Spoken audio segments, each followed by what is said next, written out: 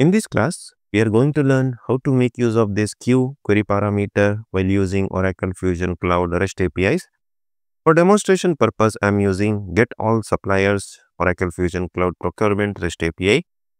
In our previous class, we had seen how to make use of this queue parameter and check for the values and filter the results of the API accordingly, wherein we had put the condition like we were fetching the details of a supplier whose supplier name is Ellie Supplies and whose sites, that is supplier site ID, is this one. This is optional. We can expand or not. Irrespective of we expand or not, we will be able to put the condition on the child resource. In detail, we had explained in our previous class. Now, suppose I will remove everything from here and click on send request. Now, what if we want to see the details of a supplier whose supplier name is either Lee Supplies or it could be one among other. That is, it could be JCA as well. JGA as well. Now, how to do that same? So, for that, what we can do is, one of the thing is, we can make over here the Lee Supplies 1 and here we can make as not equal to. Here, what will happen is, we will see all the details of the supplier whose name is not Lee Supplies 1.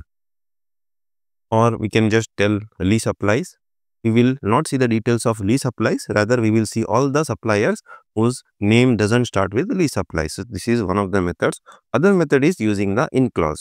So, we can write in and here we can mention in the details like we want to see the supplier whose name is either Lee Supplies or we can tell JGA.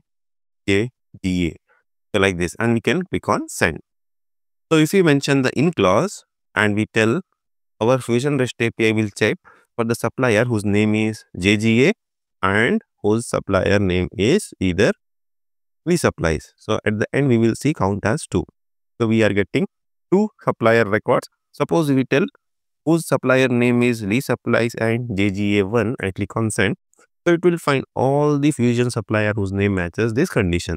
So, the moment it sees there are no suppliers with the name JGA, then we will get only one count over here, that is for the supplier Lee Supplies. So, like this we can make use of in clause. Now, one more point to consider over here is, suppose you are writing this in clause and hitting on this send button, you might encounter that no records are being fetched like this. Let me just demonstrate you, see like something like this.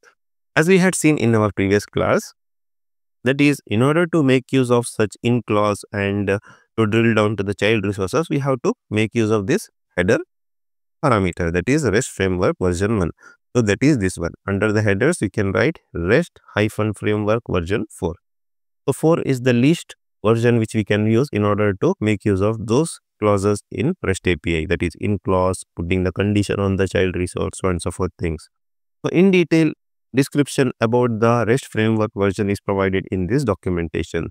Currently, at the time of recording this class, 1, 2, 3, 4 up to 9 versions are supported by Fusion. So, in future there could be many more. So, with each version, Oracle will be adding few of the enhancements so that you can filter the data using the REST API. So, for more details, you can have a look at this documentation. So, like this, making use of in clause and not equal to, we can filter the REST API response very efficiently.